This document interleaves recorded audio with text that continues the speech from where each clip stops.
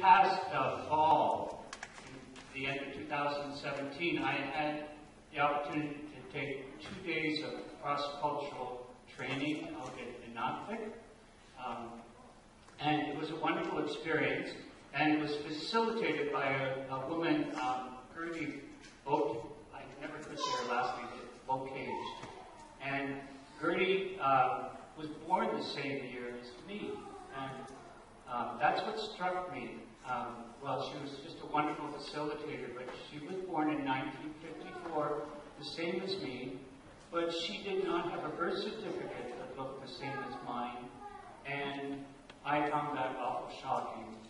And because she had a birth certificate that looked different, the 1884 amendment to the Indian Act made it compulsory that she attend one form of school or another. Fortunately for her, I don't believe that she had to go to a residential school. Now, but a lot of folks did. And a lot of folks died, and a lot of folks lost their cultural heritage. And you know this song because I've sung it a couple times before. And if you agree with the sentiments that Leo Young expressed, how about we all try and sing the refrain, you know, when God made me, whenever I come to the end of a verse, maybe we could all sing it because that's the way He intended it to be.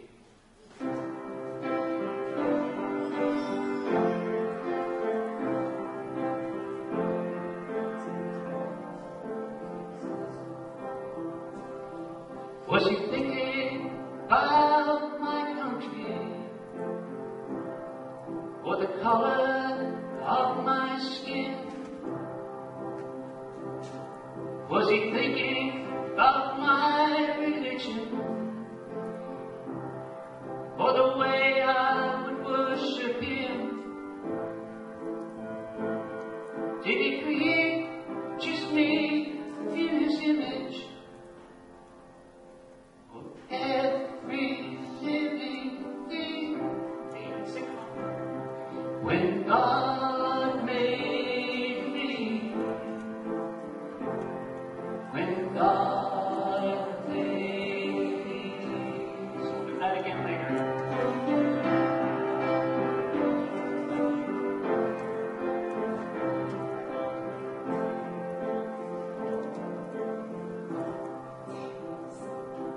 Was He planning only for believers, or for those who just had faith? Did He envision all the wars that would be fought in His name? And did He think that there'd be only one way that we could be close to Him? When God made me, when God made me.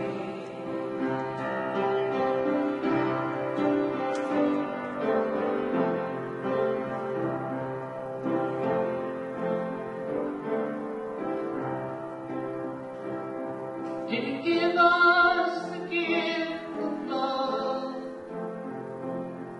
to say who we could choose? Now we'll do it twice. When God made me, actually 4 times. When God made me, louder, can you do it? When God made me, when God made me. Did He give me the gift of voice, so some